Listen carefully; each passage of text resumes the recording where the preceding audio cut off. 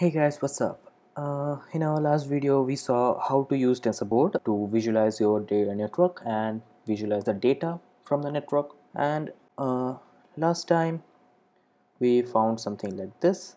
I want to take some time to organize this network so that we can understand it more better. And we want to show few things in our Tensorboard, and so that it will be very easy for us to work with the Tensorboard.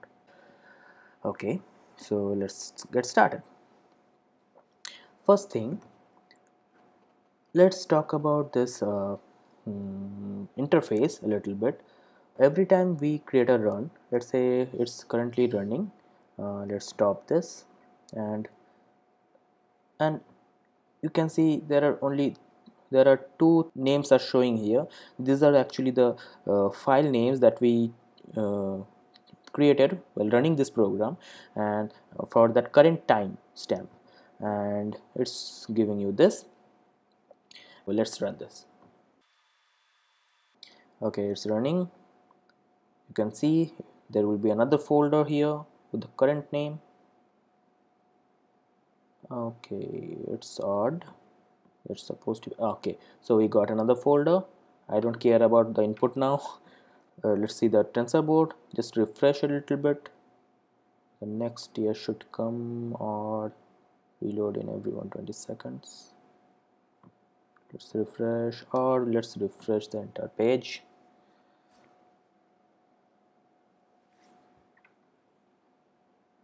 This happens sometimes. It's irritating. Okay, we got the third, which is a different color now. Let's see.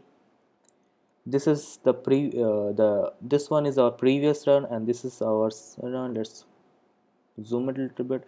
Now let's say we have an interface called smoothing. So if we want to smooth the data, let's say this data is already very clean data, but sometimes what happens, this error fluctuates very much. So to understand it better, we can smooth the error. If the data is very noisy or very fluctuating, then we can understand the mean, or what the mean of the data is actually going down or it's going up. So we can smooth it a little bit, and if we do this, it will not be very good, but usually 0.6 is a good value of a smooth data. So now we can see in the previous leave, when we run it, it's the error was going something like this, and this time it's going something, it's falling at very early stage. So at this point of time, at 4000k iteration, it's already lower than the our previous run. So that is one good. And we can see this steps in terms of iterations, this or we can see this in terms of time.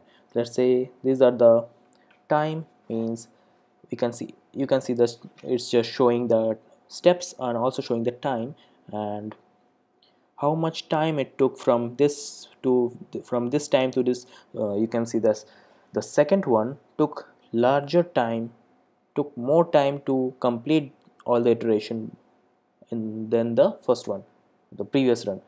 So there might be some CPU delay or something like that. Okay, uh, now another thing we have is a useful thing is this one, split on underscore. For this data, we won't be we're not seeing any differences here, but let's say we have error for we have a very complex network which is producing 3 or 4 outputs, which has 3 or 4 output branches, and we want to calculate branch errors of each branch. Then what we can do here is,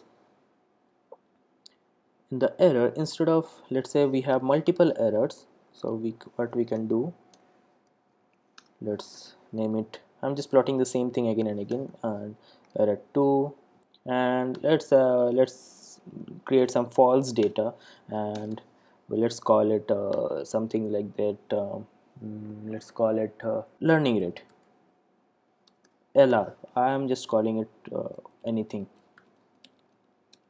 let's say we have some data which is called LR, and we want to plot that also, and it has two different LRs in the network, and we have two different errors in the network. For just for this example, actually there is no, we are just plotting the same thing again and again, but let's try this,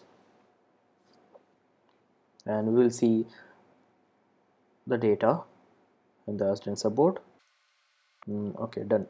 So let's refresh, and this is the more, so this is the one thing that I don't like about Tensorboard. We have to refresh it every time. Okay, let's refresh it again. Okay, so now I don't want the other runs, let's remove them.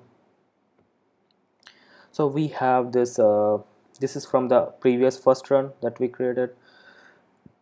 So we have this error 1, error 2, LR1, LR2, but see, it is there and the entire thing is blank here. We can fit some data which is same in the same category.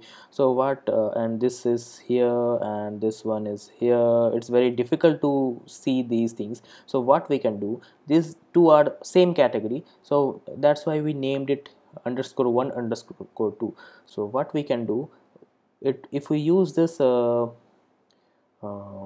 option, if we check this option, split on underscore, it will combine everything which has common prefix, and it will combine in one category and put the graphs in them, and LR is another category, so LR2 and LR1 in the same category it's plotting, showing. Now it's very easy to see instead of going scrolling down and down, so we can categorize them. While writing the summary using this split character, we can put graphs in one category, some graphs in other category, and they will be clubbed together. So that is one cool useful thing. The same thing we did in the histograms. If you can see, if we don't have split, then we have weight 1 and weight 2. If we use the split, then we have weight 1 and weight 2. Now let's add the run. Okay, this run doesn't have anything, so add the run. So here again the colors are defining the runs. This is for this run, this color is for this run, this is the latest, yellow is the latest one that we just run, so this is for that. So we have this for the weight one, we have this, these are the distribution. For weight 2, these are the distribution. You can see that each time we are running the program, the distribution is going some different ways. Now let's move into the graph that we want to before that, just we can select which run we want to run. Let's select. Okay, here we can see that we are plotting 4 graphs, summary writing here. This is also get added in the last run. So these are the, you can set the last one here like this. This is the first run that we created, which has one error, and let's come to the last one. Now we have this network. Now we want to organize this. How we can do that? We cannot do anything to this graph. To organize this, we have to do it in our code. So let's stop this first. So this entire thing, excluding the target, will be one block, because this is let's put it here. So before that, let's open this diagram again. So I want to put this entire thing as one layer, and this entire thing means this input along with this weights, or this input only as one block, and this weight connections and this network this layer as another layer. The entire thing we want to call it hidden layer, and from this connections and till this output neurons we want to call it as output layer. So what we will do, we will group them. So let's group them, and to do that we have an option in TensorFlow called scope. So what we will do, we will create a scope here, and whatever we want to group together, we will put it in one particular scope. To open a scope, we have to write it with command with tf dot name scope, and we have to, whatever name we want to give to this group is input layer, and let's follow the naming convention and give underscore and all small, or let's have caps, no issue, but underscore, and as that's it, and everything we will put inside this scope. So this will be our input, and this part, this entire thing will be our, this plus this one, we also want this one to be our this hidden layer, and weights and hidden bias, entire thing we want to put inside hidden layer scope with tf dot name scope hidden layer as scope. Let's put the all these here, and also the hidden layer neurons that we created here, let's put it here. So we have our hidden layer scope, and let's create the output. So for the output we need the output weights, which is here. Let's put it in the same position here, and with tf dot name scope output layer as scope, and let's again indent it, it will be inside the scope. Let's put it in the same line, I guess. Okay, let it be. So now we have an output layer. So let's run this and see how it looks. Okay, so we have the data. Let's refresh and see, this is the 6th run. We have 6 run, and when we refresh, if it is refreshed correctly, we should have 7 run. Okay, we have 7 run. Let's go to the 7th run. So we have our input layer, hidden layer, output layer, and we can see this is the layer. And before that, let's compare with our structure.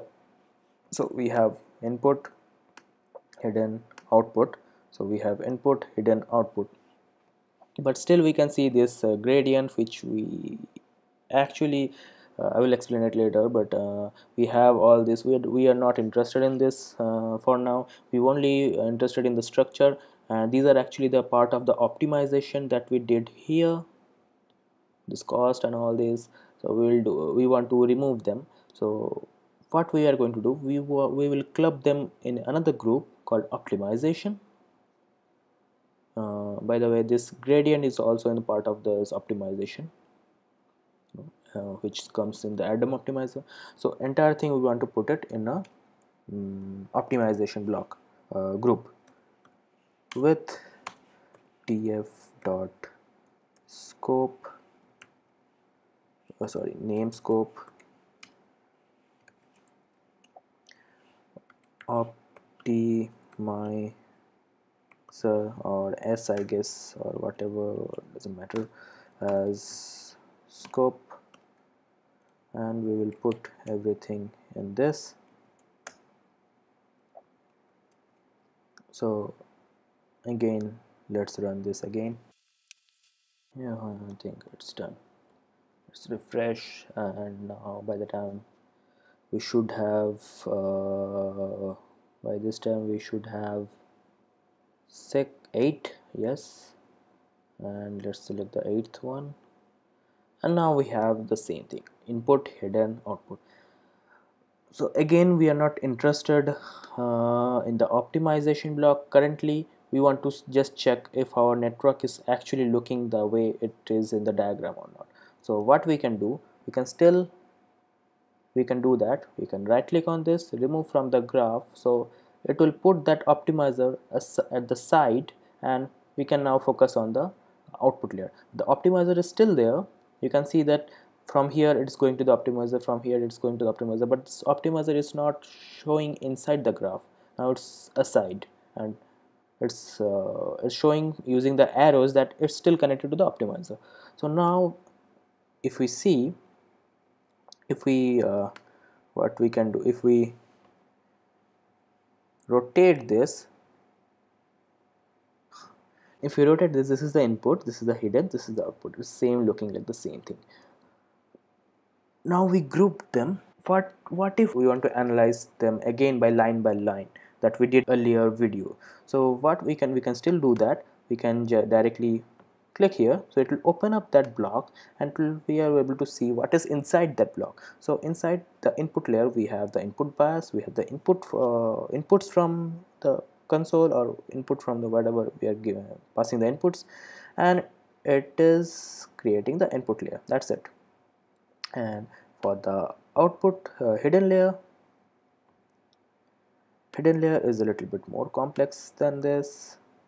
It is getting the tooth tensor, and it is doing the matrix multiplication from the inputs and from the hidden, and adding the input bias. Again, it's doing the, from the hidden layer, it's adding the hidden bias. So it's doing the matrix multiplication of this one and this one, and adding the hidden bias to get this one. Till this point, this is this one, we also have to supply the hidden bias, which is this one. So we have the hidden layer neurons, and we have the hidden bias neurons here, and it is supplied to the next layer. And then the next layer, the output layer, you can see that we have the hidden neuron, which is one neuron, which is one more thing that I want to show is, we can also see the number of connections that we are passing here. In this neuron, we can see that there should be 3 connection to the output neuron and 1 connection from the bias neuron. We can here see it's question mark, which is actually basically the batch dimension, which I have set as none. So it can be anything depending on the input, and for this is the connections that we are seeing, that is 3 connections, means the 3 connections from each neuron we are going, and 1 connection from the bias neuron. Now this 3 connection is going, and it is connecting with the output weights,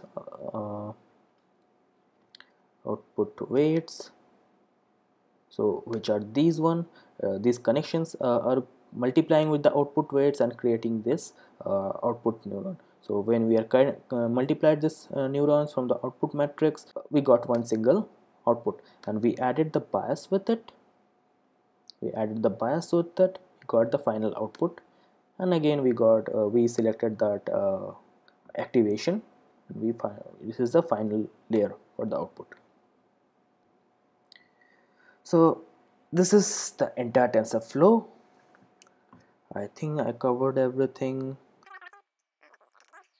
Thank you guys for watching. I hope this Tensorboard will help you a lot in your projects. If this tutorial helped you, please give us a thumbs up, and please do like and subscribe here, and I see you guys in the next video.